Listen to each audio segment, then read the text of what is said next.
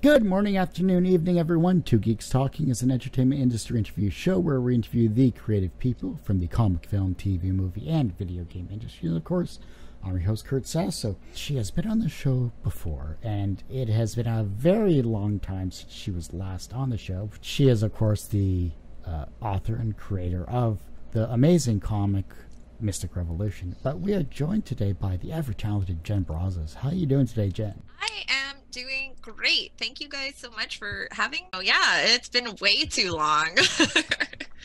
I mean, I don't know where you've hidden yourself, but from what I've seen online, you've done a lot of great stuff since Mystic Revolution's concluded.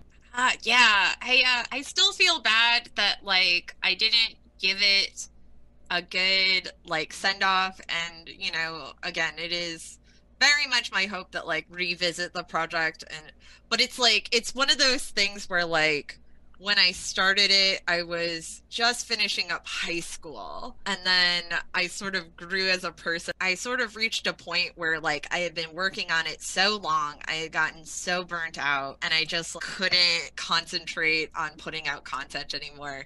So I had to be okay, I need to stop this and recharge and reassess and figure out what I want to do and all of that. Yeah, overall it's been better for me. So I started a clothing line, which has been awesome. I've been doing artwork for tabletop games, both in graphic design and illustrations, and that has been amazing and super rewarding and super fulfilling. I'm just a huge nerd for role-playing games, and definitely Mystic Rev was my attempt to make that perfect role-playing game that I would want to play with all of the crazy things that I enjoy. So that was super great. Yeah, and then I've just gotten really into the online streaming community, and it's been so much fun, and everybody is so welcoming, so that's been super great. I mean, streaming has exploded, not only because of the pandemic, but in general. Yeah. In the past 5-10 years, it's been amazing. The technology has improved, the content, the quality of content is incredible as well too. I've never been a tabletop RPG or whatsoever. It's not because of, not trying to say my geek cred is horrible or anything like that, but it's not something I've ever had a chance to really do. So can you explain makes tabletop RPG so amazing and fun to get into? Well, so first of all, ultimately what's really great is that you're playing in this collaborative experience with your friends, or with your new friends, because that's the other really cool thing, is it is very much a hobby where you can meet new people, get thrown into a situation, and become bonded without the usual social contraptions of small talk, what do I say here, what do I do, how do I people, when you're thrown into a dungeon and, you need the cleric to heal you, you're just looking at the guy across from you and you don't, yeah, I've never met you before, but I need you to save my life right now, buddy. You horn to your god and you give me that straight line of healing. So my tabletop journey is very, I don't know if it's, I guess I should say, in how it's evolved. So I started playing, we want to go way back. My first technical tabletop experience would have been Baldur's Gate 2, which is still my favorite video game of all time. So I'm playing this game when I'm 10 or something like that, and Baldur's Gate 2 definitely had the hugest, a huge influence on Mystic Rev. For those who played the game, there's references to it littered throughout the comic, because I think I found it through Mega Tokyo back in the day, which is crazy. That shows you how old and I'm dating myself completely. So I started playing it when I was really young. Baldur's Gate is based on Dungeons and Dragons, and that got me really interested in learning more about the world, especially since with Dungeons and Dragons and all tabletop games, it allows you to make a character to exist in this world and setting, and then play out that experience and have the characters grow and develop. So I found, a group of my friends in high school who were very interested in playing it. I did some online role play in like messenger groups or forums or whatever. Because again, this is the days of the ye old early internet with AOL Instant Messenger. That's dead now. It's so weird. Yeah, so we did that. We had so much fun. And again, we had just ridiculous, terrible adventures. But it was really cool because, you know, you share these epic stories with your friends about, you know, how you overthrew some evil dictator. And it really, like, activates that part of your creative side. I think there's just that need as humans to have those crazy fun bonding experiences, because when you think about like hanging out with your friend at a bar or, you know, somebody's party or whatever, where it's like after all of the adventures of the main event has concluded and you're just chilling around bullshitting, the stories you're sharing are of those epic moments together, right? You know, hey, remember that time you just rolled up to that girl and got her number instantly? Like, those are the moments that you remember. And it's the same thing with any sort of role-playing game. I got very much into the live-action role-play like a few years ago, which is where you dress up and, you know, it's way more of an improv theater experience, because I've also just been a huge theater nerd forever. The big joke about the people who play Vampire the Masquerade is when we're going to like the after game events where we're all chilling in a bar or, you know, a Buffalo Wild Wings or a Denny's or whatever, just hanging out after playing vampire games, is inevitably the conversation is just like, hey, remember when you killed that mother? That was so cool. Yeah, you stabbed him like 34 times. And it's just like, somebody is going to hear this conversation and wonder. And that, I think, is kind of interesting, because while I was playing, while I was doing Mystic, I was so busy most of the time between school and the comic that I was kind of working like almost 24/7.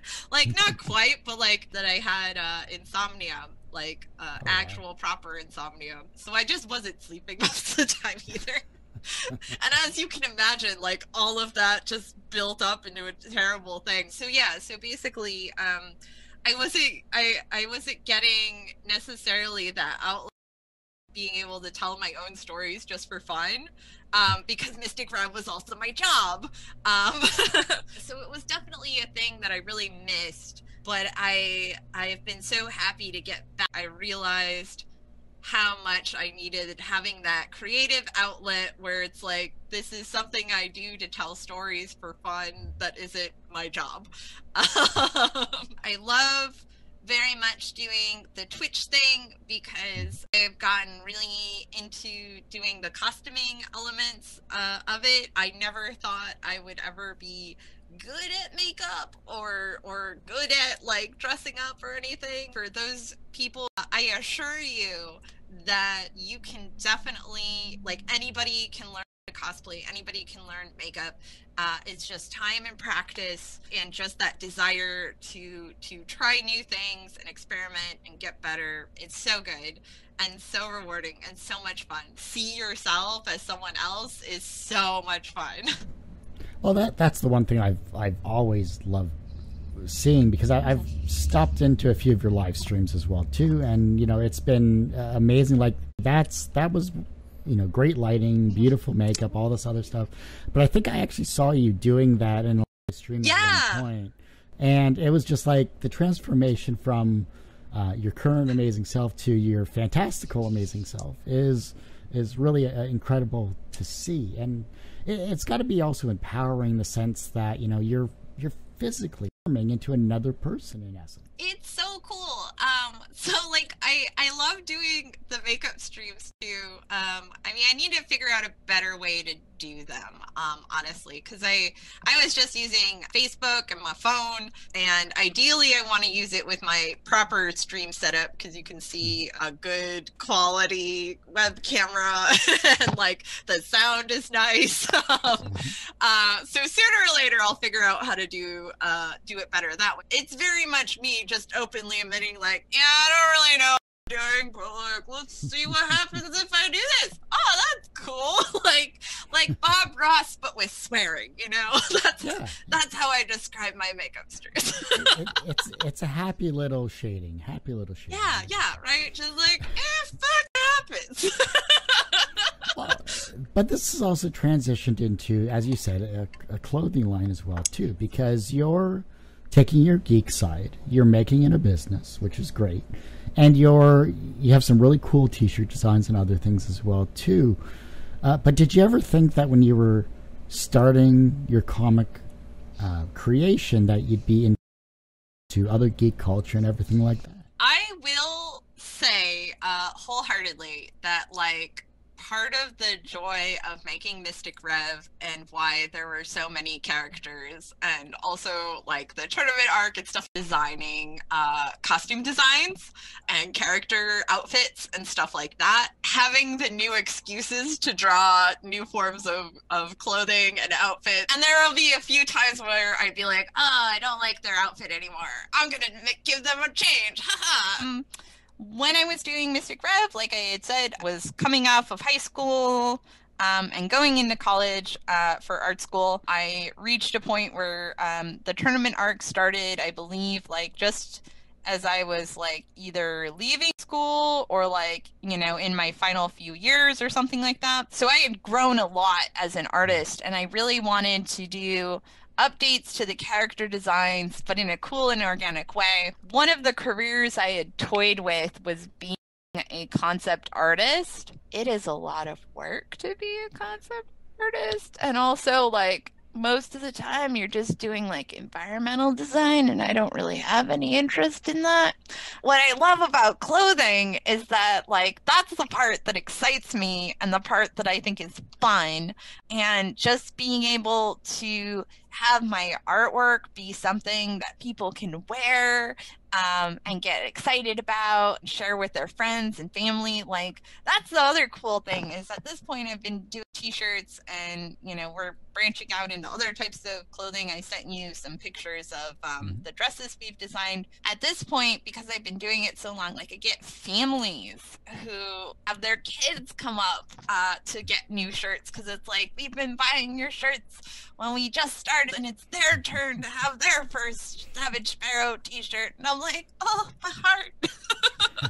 It's so cool. And you have great designs too. Thank you. The amount of social media presence you need to not only promote yourself, but to keep fresh and relevant, and to keep people coming back is always a challenge, being a business owner. But at the end of the day, like, webcomic artists are small business owners, and very much it's about, in order to be successful, you have to like learn real fast, honestly, all of those skills of brand management, social media management. Like, I am so impressed at the work that the kids coming out these days are doing, with how active and prolific and just incredibly talented these younger content creators are. When we were coming up, and it was very much just that sort of Wild West, cowboy atmosphere of like everybody like throwing darts at a board and hoping something will stick. And it is so cool to see how incredibly talented all of these people coming up are. Their quality of artwork and story and products, and just the overall diversity of it all. It's so amazing. And also, I love so much that webcomics are being taken seriously as properties. The Lore Olympus got picked up for a series. If you're looking at on the manhwa side, Noblesse and Tower of God were both Korean webcomics on Webtoon. Got anime series, and that's amazing. Like, I haven't checked out Noblesse, but I loved the Tower of God anime they made. It was so cool. Noblesse was beautiful. I've heard. The action and the character development. Oh, awesome. Yeah, because it's on my list, because it's about like vampires, right? Yeah. Okay, cool. Yeah, because it's like all political and crazy. Like, I'm like, whoa, that sounds awesome. If the first 5 minutes don't grab you, then I will be very shocked. I'm excited. I can't wait. Yeah, but that's like what I'm saying though, is like, I feel like there was still very much that idea of like, oh, you're putting comics on the internet. That's a fad. So it's so awesome. Like I wish that I could go back to some of, the people and show them today of like, look, there are things and this is a real deal thing. Like, this is awesome. 'Cause yeah, it's just incredible how much more support there is for making a career that there not necessarily was again 10-15 years ago. Pandemic, from a creative standpoint, has that actually helped you creatively, or has it kind of hindered your creative process? The pandemic was really awful for me on a very personal level. So basically, those not familiar, my mom is not a good person. About 3 years ago, I found out that she was manipulating my grandmother, who was 98 years old, to exploit her for money. So we had to go through this whole battle to essentially free my grandma from her custody. And so at the start of the pandemic, we had been living here, and things have been going, or no, for 2 years. And things have been going really well. But at the start of the pandemic, like, that's when her health started taking that final decline. So it was kind of awful because the week that the lockdown started was the same week my grandmother was in the hospital for a problem with her lungs. Basically, she was on this medication where it was kind of like this delicate balance where, like, regulated, but like her lungs would fill with fluid if it got to, but like you couldn't reduce it too much or it'd screw up something else. So, it was at that time where she was like, look, this is the last time I want to be in the hospital. Like, please put me on hospice. Like, I don't want to deal with this ever again. And so I had to deal with that revelation at the same time of watching, like, my next 3 conventions cancel. And I just bought a ton of product to, like, also, for those conventions. So because I had expected to make a ton of money with conventions. So it was like having to deal with that while watching all of your revenue go away in real time. It was just devastating. And I was just like, but it was a thing where I sort of, like, all of these situations really, like, when you have your back against the wall or your feet to the fire or whatever, like, it really sort of tests your character as a person, and you have to, like, find those reserves of strength within yourself. And I'm thankful and very lucky that I have such amazing people around me who are so kind and so supportive. I ended up doing a quick GoFundMe because I was just like, we don't have any money because all these shows have canceled and I'm in debt and I don't and a bunch of my webcomic friends rallied and, like, provided links and everything like that, and it was just and I think honestly, like, that's the biggest thing. Incredible was just how supportive the community was in lifting everybody up, artists creating these links for each other.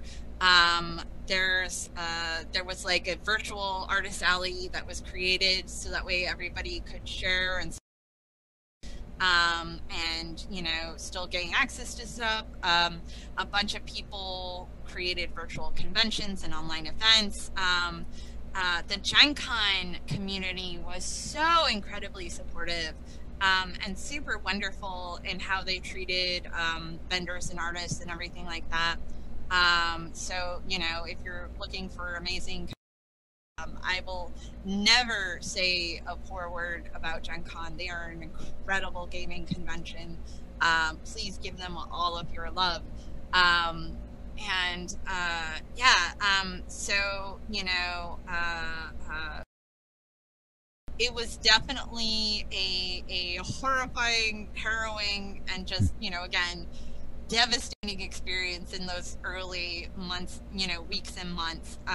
But ultimately, you know, going through it, I got to a way better place. My grandmother did pass, and that was heartbreaking and awful. We've created so many wonderful things, and I want to think she'd be super proud with where we've come. Kind of my very loose roundabout thing. I hope that's like not too rambly. That's okay. No, and sorry for her passing. I'm sure she's in a better place for sure. Yeah, she was an incredible woman. Oh my gosh. It's the memories, the fond memories that you have is what keeps them alive in your hearts and minds. Creatively, I definitely had to use my creative brain to work out. So that's kind of partially how and why I got more into doing the streaming stuff, and also more into doing, because I had done a handful of artwork for tabletop games, like here and there. So, you know, it's been kind of cool just sort of accidentally getting into the industry though. Like, I didn't seek out to do it, but I'm happy that I got it, if that makes sense. And it's also, it's great that your passion for TTRPGs is turning into an act when it comes to utilizing not only your skill set of being a fantasy artist and a traditional artist for that matter, but you're also, you know, imparting joy to the masses that love these types of genres as well too. So it's great to see. Is there anything that I haven't touched on that you'd like to showcase or share with those listening and watching? Please check out my super awesome website, savagesparrow.com. It's where you can find all of my super sweet and cool nerdy clothing, apparel, accessories. We just came out last year with a line of witchy inspired stuff.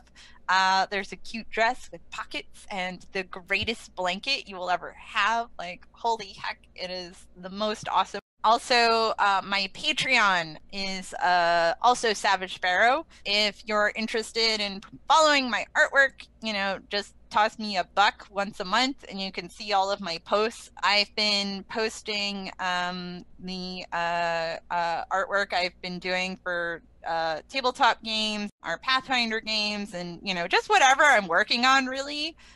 So if anybody's ever curious about my artistic process or just wants to, like, you know, send me some love, that is the easiest and best way to do it. The last big project I worked on was the Mora Cinematic Gaming Solutions. It is a really cool book that just got funded on Kickstarter, but you should be able to, like, pre-order it if you go to Mighty Narwhal. An awesome book where it's sort of like a hybrid between LARP and tabletop, in that you are the game master takes on the role of a director, with the players being like cast members. And the idea is where you're all working to tell awesome collaborative stories through the language of cinema. If you want to have your cool moment of firing 2 guns while flying through the air, this is the game for you. There are 3 genres. Ravenswood Academy, which is sort of Harry Potter meets mystical Rome, which is the, you know, ancient world of antiquity with myths and mythology. And Punching Nazis, which is your Indiana Jones-esque pulp hero stuff. Super great. Yeah, otherwise, I stream on the Weave the Tale, Penny for a Tale network. Sunday nights, we do our Pathfinder game, where you can see me as the Sea Elf character in my little photo there. I also stream Star Trek, not every Monday, but most Mondays on the Rook and Rasp network. And then, yeah, I just do streams on Weave the Tale whenever they have spots for me. Might be running a Dune game because I am stoked about that book. And yeah, that's what I'm kind of working on right now. Obviously, the official Dune trailer has been released. What are your thoughts on it so far? Huh. Okay. So, like, when the first trailer came out, I was kind of like, I wasn't sold. This looks cool, but like it seems like you're just making it hyper serious, and like there's not really any joy or excitement because you're just in hyper serious mode, and that's fine. But like the appeal is very much that somebody had written that Dune is like Star Wars, but if Star Wars didn't care about you, which is pretty accurate. But also, again, as any fan of Star Wars, and if you have read Mystic Rev, I'm obsessed with Star Wars. Like, I have a fucking ninja Jedi for the love of everything. um, so there are so many things taken from Dune. When you can see the parallel is where my happy place of Dune is.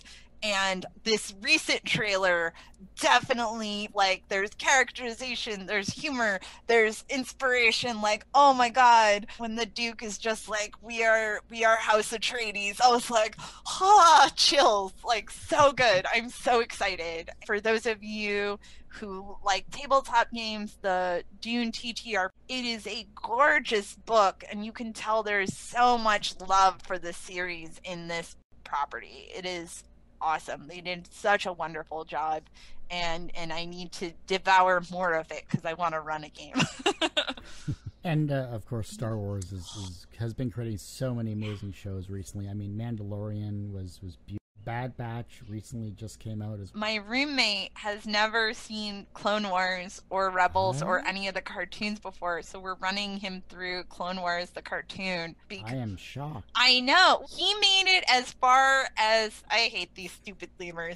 This is the worst. This is so forced and terrible. Oh my god. No. You gotta get past the Scottish space lemurs. Like, you can do this. It's great. It's worth it. Blah, blah, blah. And so, like, I am so happy that I get to be that person for him, because we just made it to the 2 episodes after the space lemurs. God, this is great Star Wars. And I'm like, exactly. It's so good. That's awesome. Yeah, I wanted to get your thoughts on that. It's just, I mean, they're going to keep creating some amazing stuff. I mean, the Obi-Wan series, I think, is going to be incredible. Like, I can't wait to see that. I am stoked about Ahsoka, because, like, yes. Oh, God. I was a huge nerd for the Legends, specifically the original expanded universe. So having Grand Admiral Thrawn brought into the current canon, seeing that they actually did him incredible justice in the Rebels cartoon brings me great joy. Having him coming to life with the Ahsoka show is just, I cannot express in the English language how thrilled I am. This incredibly compelling character who is one of Star Wars' greatest adversaries, because that's what makes Star Wars compelling and cool, is like they have the coolest villains. Having him come to life and being a major part of the universe is just, I'm so excited. And Ahsoka as a character has such an incredible and compelling journey. What I think is interesting is like that the trilogy, needed to get away from Luke and the Skywalker stuff in order to grow and be successful and get new people. And what I think is pretty awesome is that between Din of The Mandalorian and Ahsoka, you have 2 very different paths that are related and are just super awesome journeys for new people to follow and come into, because again, like the sequel trilogy with Rey and them, I overall like them, but like it was very much more of a rehashing of the Skywalker journey than necessarily something unique and original to those specific characters, which is kind of a disservice to them, because I thought that they are all really compelling characters that really deserve their own sort of than just sort of rehashing the safe path. Admiral Thrawn, like I remember reading the original novels, canon, but honestly, they were at the time before Disney. Yes. Even some of the Lando stories that I read too, that character could be fleshed out in its own series, and I wouldn't be surprised if they took Glover. Yes, I think that they are making, at least because I heard the rumor that Glover's coming back for something. Solo as a movie wasn't bad. Yeah, like I actually really, really liked it, because I thought it was cool to see them, again, do something different. Star Wars heist movie, basically. Yeah. And I thought that they did justice to the character incredibly well. And that was another movie where like the trailers were just like not good. So I had like the lowest expectations, especially since, like the guy playing Han, like just miscast, but then like you see him in the film and it's like, oh my god, this guy is brilliant, because he's bringing Han Solo to life in a way that isn't a Harrison Ford impression, and I was so appreciative of that, because like I Star Trek, the recent Star Trek movies for being action movies, but like they're not great Star Trek movies, if that makes sense. And one of the problems that they have is that like some of the casting, for example, like they're good, but like like Bones, for instance, isn't really playing young Bones so much as he's doing an impression of Bones. You know what I mean? Like it's a great impression, but he's not like I feel like if you look at the difference with and I can't remember the actress name because I'm bad, but the woman who's playing Uhura is very much doing her own take of Uhura without, doing an impression of, the original actress, which is super great. Or like, or the guy who is Shaun of the Dead, like same thing, like Penn. Sorry. Yeah, I know, it's terrible. Like I know these actors and actresses, and I'll throw the image up. Yeah, that person. Yeah, exactly. Shaun of the Dead guy, like he is very much doing, taking what makes Scotty and reinterpreting it in his own way to be, this young character, and doing it justice in that way. And I just don't like Chris Pine as an actor, and kind of feel like he's not playing young Kirk so much as Chris Pine. I mean, he's definitely not bad. I mean, but he has the face for it. Yeah. Like he has the attitude, like, but he's just so unlikable in my opinion. Anyway, so that's my point, is basically that Solo was incredible. I really hope, I'm sad that it didn't make the money planned, because I really was invested in Kira and the stuff she was doing with Crimson Dawn. And again, I'm getting really nerdy with Star Wars here, but I love all of the Darth Maul Crimson Dawn stuff, and I want to know more about that. And so I hope that they follow up on some of those loose threads with other media and everything, especially since Khaleesi, the mother of dragons, that actress. Emilia Clarke. Yes, thank you. She will always be Khaleesi to me. But she's so and like her story seemed really, really cool. So like I was hoping that while, you know, again, we know what happens to Han Solo and where he goes after that movie, we don't necessarily know where she's going, and it left that open. And there is a good gap for those people who have watched Clone Wars and Rebels, that you know that Darth Maul took over Mandalore, and then the Crimson Dawn was doing stuff, and then question mark, he shows up in Rebels, and like, it's weird. What happened there? Everyone has one or two people that inspire them on their path to where they are today. Who was that for you? So I have a few inspirations. Honestly, I was hugely inspired by Kara, who did Berserk, and I have a tattoo. I don't know if you could see it, but like I got the brand because I'm just like, I want to have this on my body.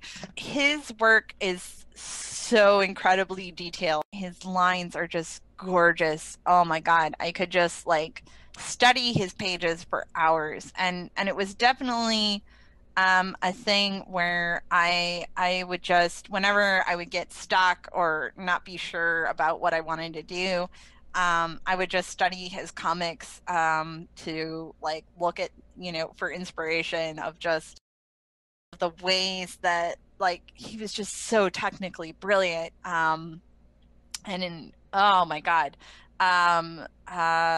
So definitely him. I guess, let me think. The guy who did Yu Yu Hakusho and Hunter x Hunter, and I feel terrible because I'm just having a day where I can't remember names. But Hunter x Hunter in particular, for me, is a comic that has the best world building, because there are so many unique ideas and concepts and character designs in that series that are so compelling and so interesting.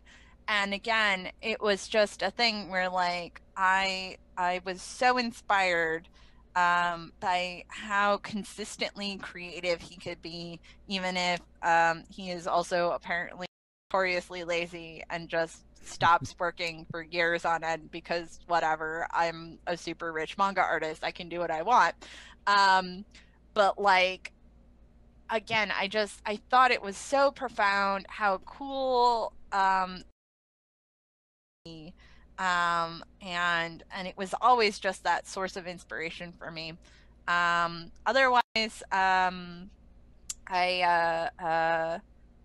and then Christina Strain has been sort of a mentor figure in a way. She was a colorist at Marvel for a while, and now she is super awesome TV writer and producer. If you enjoyed Netflix Shadow and Bone, she was one of the lead writers and developers on that, so definitely support her stuff. Found her as a colorist for Runaways, and we became friends because I would just go to her booth and be like, coloring is amazing, how do I be like you?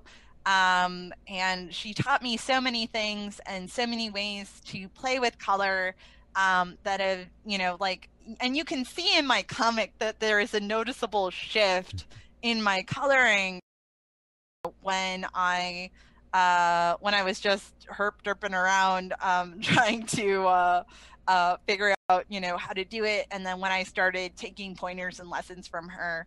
So yeah, please send her all of the love and support. She is an incredible person, and her writing is also really cool, and it's been just super great to see how her career has evolved. And the manga artist, I had to look it up as well too, is Togashi Yoshihiro. Awesome. Okay, because I was like, it's a T name, and I don't want to embarrass myself by getting it horribly wrong.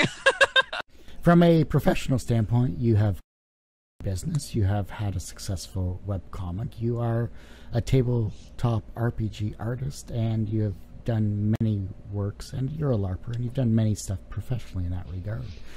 Do you consider yourself personally successful? Yes, in the sense that, I have created a job where I can support myself and my family on what I do. And it is when you can turn your passions into a career, like that is a huge win. But I am also somebody who is just a very goal-oriented and, competitive person. So I am driven by just, continuing forward. So like, yes, I feel proud of the stuff I've done, but like I want to keep going and keep, getting out there and keep doing stuff, and exploring new stuff and doing new things, because and it's not, like not out of the like, oh God, I'm so lame or whatever, like that's self-doubt, self-hate, whatever, but more just because like that's the stuff that makes me excited to keep doing what I do. The reverse of success is failure. How do you deal with your failures? Ultimately, I look at it, I always try to look for a reason. If a design doesn't sell or something to that effect, I will be like, okay, first of all, did I do my best for this specific thing? Okay, like, yes, no, actively, is this a good design? And it's just the audience isn't there, or the audience isn't ready for this, or whatever. I try not to blame myself for something failing, because that's a super easy hole to fall into. And again, shift it to that more positive thinking of, okay, well, what could I have done better? What could I have changed to have made this a success instead of a fail? And sometimes the answer is simply just like, oh, well, this just didn't work out, and that's okay. You are putting out an original creative work, like you always have to look at it from that perspective of like, you have to be your biggest fan of what you're putting out. Otherwise, when you have those days where the numbers aren't coming in, you're gonna get down on yourself. But like, if you're making something that you can be proud of, it's way easier to deal with that. So I always look at it from that perspective. Just because the audience isn't there for it, it doesn't mean that this is a bad thing, or I have done something bad, or I am bad and should feel bad. The younger generation are looking at your work and they're becoming inspired to be creative in their own right, whether it's being creative as an artist or as a DM or as whatever they'd like. How can they inspire the generation that follows them? Honestly, I think being open, honest, and accessible. Because the biggest thing is that people are going to be starting out and stumbling because they don't know what they're doing. And everybody has had somebody who they look to as, for lack of a better word, an art senpai, to give them that advice of just like, hey, have you thought about, doing this? Or, hey, if you post on social media on these days, more reach. Or, hey, maybe, you should watch out, because when you draw lines like that, that's a tangent, and that doesn't look so as visually appealing, so everybody has had somebody in their life creative advice to break through that whatever barrier or plateau or rut they were in. I was telling you about, again, my friendship with Christina Strain, who took that time as a professional colorist for Marvel to talk to me about, like how to, like, her tips and tricks of how to color. So, time anyone approaches me with like, hey, I really like X, Y, or Z, like, how did you do that? Like, I answer them, as honestly as I can, again, with the time I have for whatever the situation is, because it's important to pay that knowledge forward, and to encourage people to grow, and also to you know, because I know that there is a portion of the community that thinks that, you know, like, oh, you gotta hide your secrets or whatever. But it is, you gain so much more from just being kind and compassionate and creating these ties with new people, because there's so much more you can learn from them. Like, I made a bunch of friends over the years with a lot of younger artists in the artist alley, because that's something I do. Where else, oh, your stuff is so cool, I'd like to be your friend. um, and they've taught me a bunch of stuff of like how, you know, like the industry has changed from their perspective, and it's all things that are really important to, you know, again, apart from just inspiring and encouraging the younger generation, it stops you yourself in where you are as an artist. So, you know, definitely be open, encouraging, and, you know, make yourself accessible to like learn new things, teach new things, and make new friends.